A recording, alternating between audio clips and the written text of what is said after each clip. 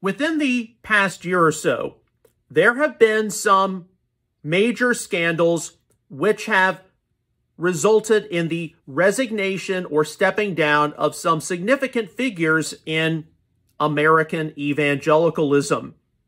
Mike Bickle, Tony Evans, Robert Morris, and now, within the past week or so, Steve Lawson.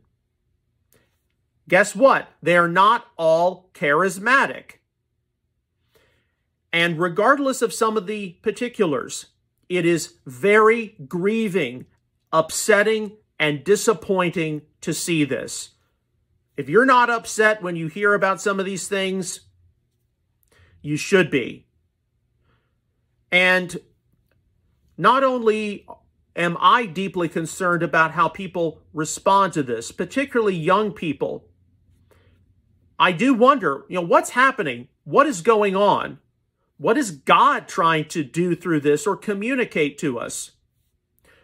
2 to 3 years ago, we witnessed the rise of people, particularly younger people, going through a process of deconstruction, going ex-evangelical. Those who were raised in relatively conservative biblical settings going woke, embracing a hyper-progressive agenda, a very liberal theology.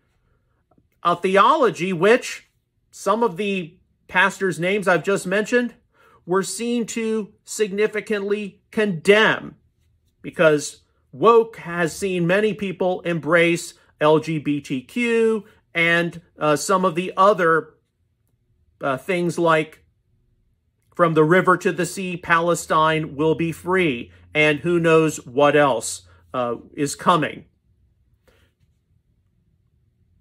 Now, it has been seen that some of the pastors condemning woke and people going through deconstruction have themselves been what? Engrossed in some heterosexual sins. And what does that do to people? When you see young people embrace the far left, and you see those on the far right who have been condemning of the far left, themselves beset with sinfulness, I think, especially in the season as we anticipate the fall high holidays, a shift of some kind is in process.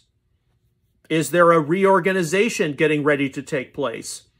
Are we barreling toward some kind of a, not only apostasy, but significant contraction of biblical faith? I don't know, but we need to be paying attention to this. We need to be taking a few pointers from this.